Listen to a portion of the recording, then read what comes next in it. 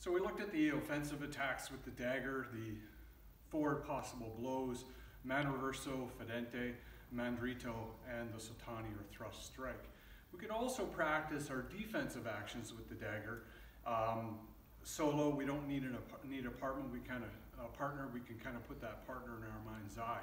So we look at our very basic and the strongest defense with the dagger, which is this iron gate position with the dagger held in two hands, similar to just like this, thumbs together.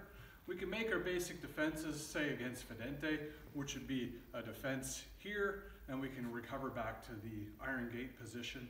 We look at the ground and the footwork that's happening. It's a small increasing step to the outside, and then presentation of the defense. We can make the same defense against a low strike or sottani. We can come forward and make our defense here. We can also make a defense against a mandrito and man reverso in this position as well. Exactly the same actions. And I can make that defense and recover. Same footwork with every defense. You see that small increasing step to the outside.